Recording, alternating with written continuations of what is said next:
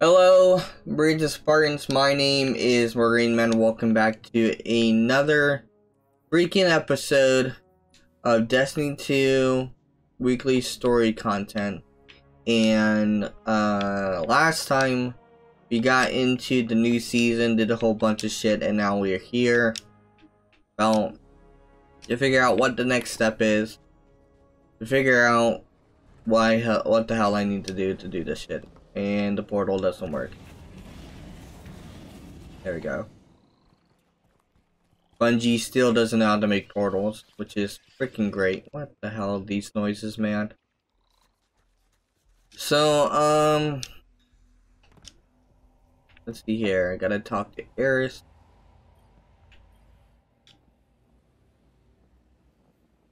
Oh. Greetings, Guardian. I am focusing my will, preparing myself to step into the ritual space once again. When I first transformed, I'm confused. I thought I might become something greater. Instead, my doubts fell away and I found myself simplified, refined. Though I became Hive, I was more myself. I mentioned that to Ikora and she furrowed her brow. I'm so confused. I told her she would have time to worry later. But now, I need tithes. Sword logic may be high philosophy, but your tithes of power are real. And when I absorb them, it feels like hope. Fight in my name, Guardian. Every opponent you defeat strengthens me, from Shax's crucible to Savathun's own throne world. The Hive believe that only the strongest have earned their existence. If a queen cannot hold her power, she must be betrayed. I will not deny them their dogma. I will embody it. So you can just choose to be high form and Eris Morn regular form on will? Is that what I'm getting at? Listen to Eris's story. What about sword logic? I already know about sword logic.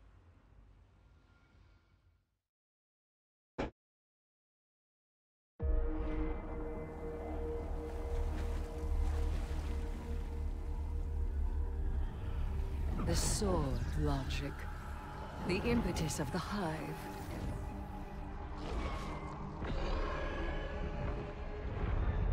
Oryx, the Taken King, brother to Savathun and Xivu Arath, sought whispers from the worms of fundament and dredged this truth from the deep. All things must prove their right to exist. The rest will die in terror. There is neither escape nor exemption. Simple, essential, beautiful to know. Oryx led his sisters down the bladed path. We have tested ourselves against horrors. We emerged, changed. Through this, we become stronger. We become free. We will avail ourselves of our enemy's tools. Xivu Arath believes every death proves the sword logic. That she unveils the false shape of the Traveler's lie by her blade. But she needs her truth. She is desperate for its vindication. She wishes for a world without grief, or pity, or doubt. Not baleful, not beautiful. A childish cry. The Hive call us liars, the unfree, deniers of the all-edged truth. But I take the power the sword logic offers not out of desperation, but desire. For Crota.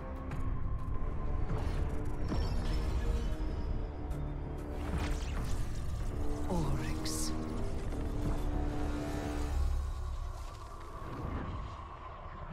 Savathun. wield their killers as a knife. The Hive know this truth as well as any logic. I am here, and they are not. Ayat.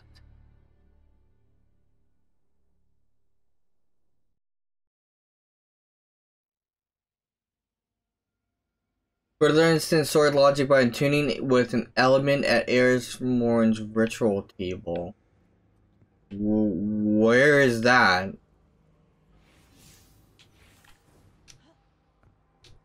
Tune an element? By reading Iris's notes on sword logic and the secrets of the Hive, you see she believes she can claim deeper power over the throne world by continuing Savathun's experiments with the light. Attuning to an element will allow you to explore Savathun's spire more efficiently and augment your own capabilities. Choose an element and begin the ritual. Your decision will impact your initial rewards, though you will ultimately be able to tune with all elements. Okay, I'll just start with art because I main art. Okay. We'll do this step and we'll come back after that. Alright, we're back after the cut, and it seems like we have to finish the attunement after going through the actual attunement gathering, I guess. Yeah, I know.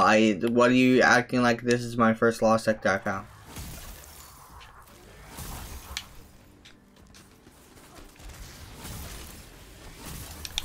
But we have to go in here and do something, I guess.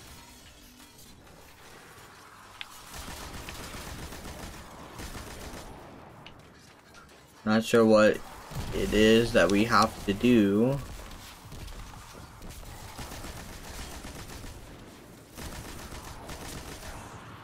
But I guess we're gonna do it in here because it's telling me to. Okay. That's the wrong one.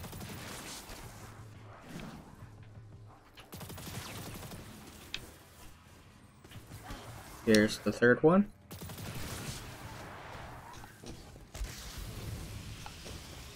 Is there more? Yeah.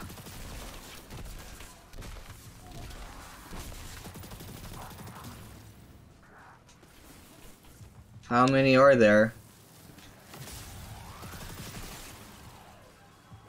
Virtual circle manifest nearby. Okay.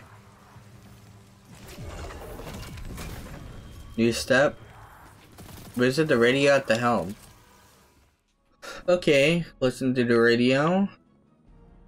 Any news from the front? Excuse me.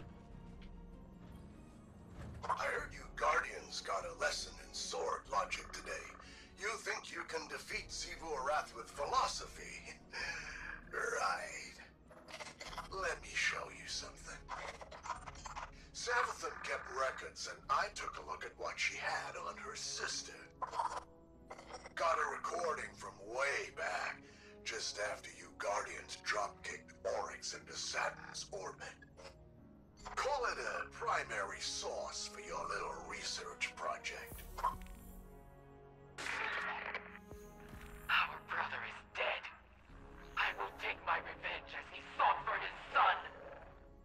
Revenge? For what? The dead deserved to die. That's your own logic.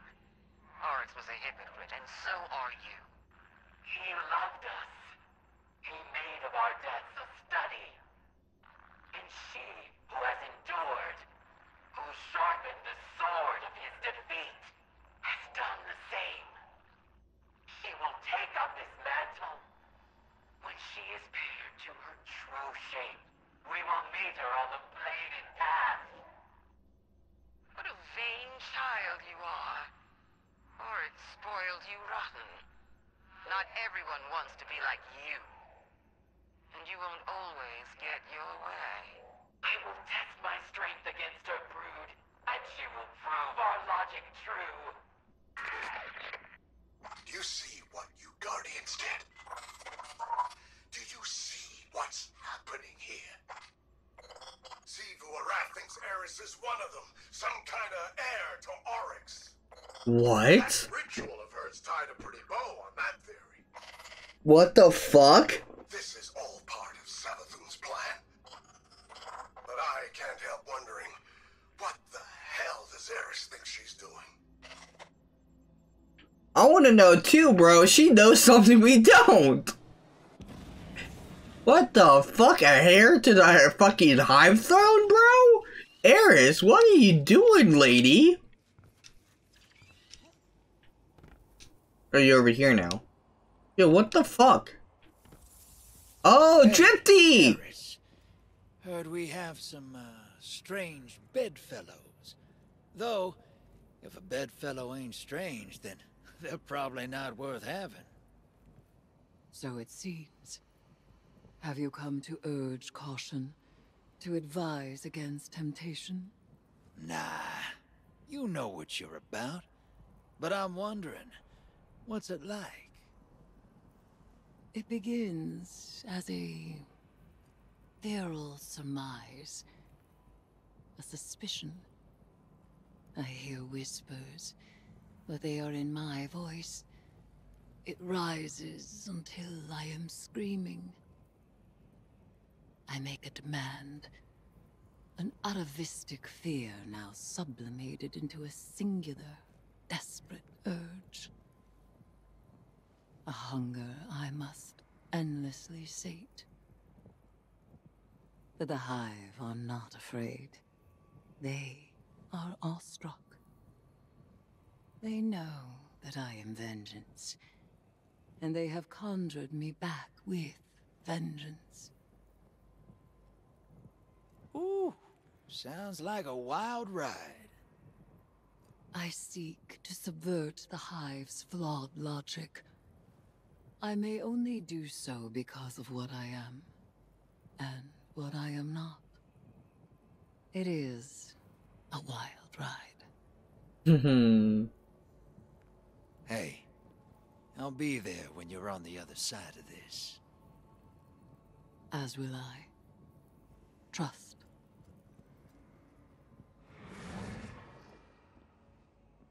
They are gonna fuck, bro.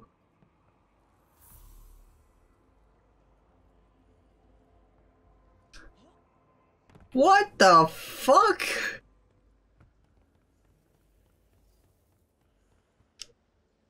She's using all Drifter's verbiage and shit, like, bruh.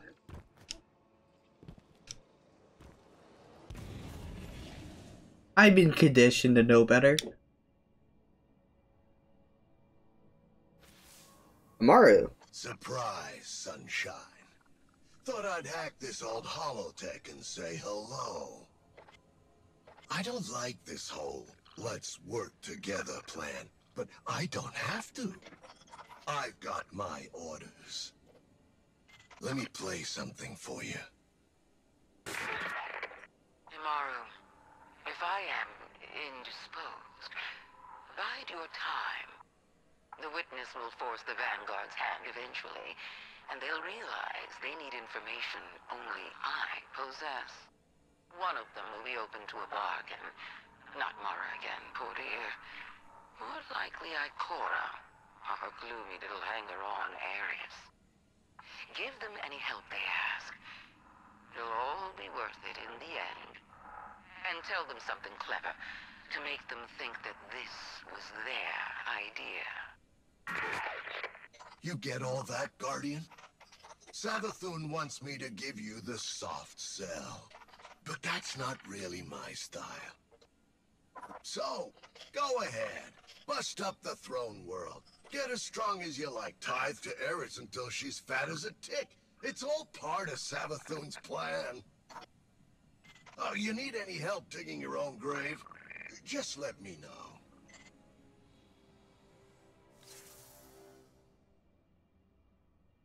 This isn't looking good. This looks like the opposite of good. This looks bad. This is bad. Chat, I don't need to explain how bad this is. Eris is gonna turn evil. Sabathion's gonna get revived and wreak havoc again. Bro, this isn't good. This isn't good, and this is not where it needs to be. This is a bad deal. Bad deal. Alright.